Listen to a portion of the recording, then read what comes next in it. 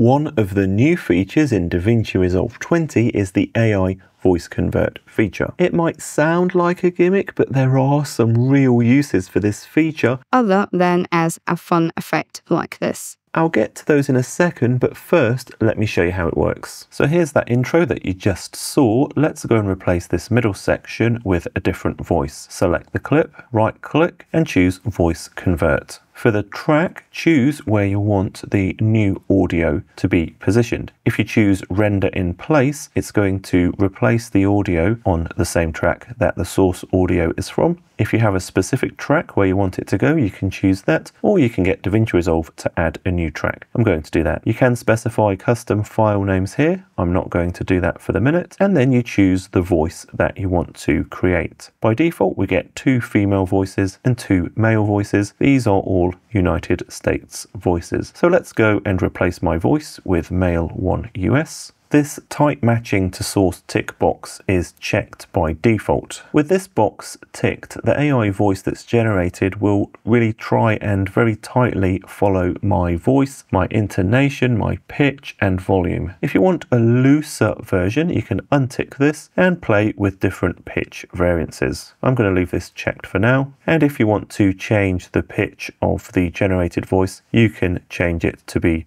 a high pitched or lower pitched voice. I'm going to leave that as the default for 0. Because we've chosen new track here, when I click render, it's going to generate the AI voice and it's automatically disabled the audio portion of this track. And this clip is the new AI generated voice. Let's have a listen. AI voice convert feature. It might sound like a gimmick, but there are some real uses for this feature other than as a fun effect like this. Let me show you what that pitch does now.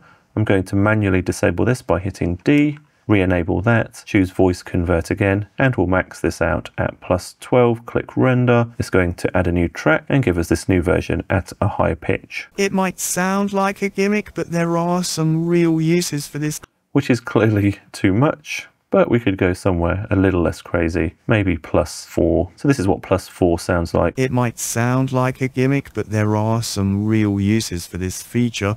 So what are some of the potential uses for this new feature? You could go and record a voiceover using your own voice, but then later think maybe that doesn't sound great. If you're not a voice actor, it might not sound as good as it could. You could replace your voice with a great voiceover from an AI generated voice, one that sounds more dramatic, maybe deeper and more cinematic. You could use this to change the gender of your voice. Maybe you've done a voiceover for something, but then when you're playing it back, you kind of realize that maybe a female voice might fit the subject matter a bit better. Another use is if you've recorded yourself in a noisy environment, and while DaVinci Resolve has some great noise reduction tools, you might decide it's just not good enough. So what you could actually do is replace your own voice in that noisy environment with an AI version of your own voice to get rid of the noise. If you're making fun kind of comedy skits where you're playing multiple different characters, you could give each of those characters a different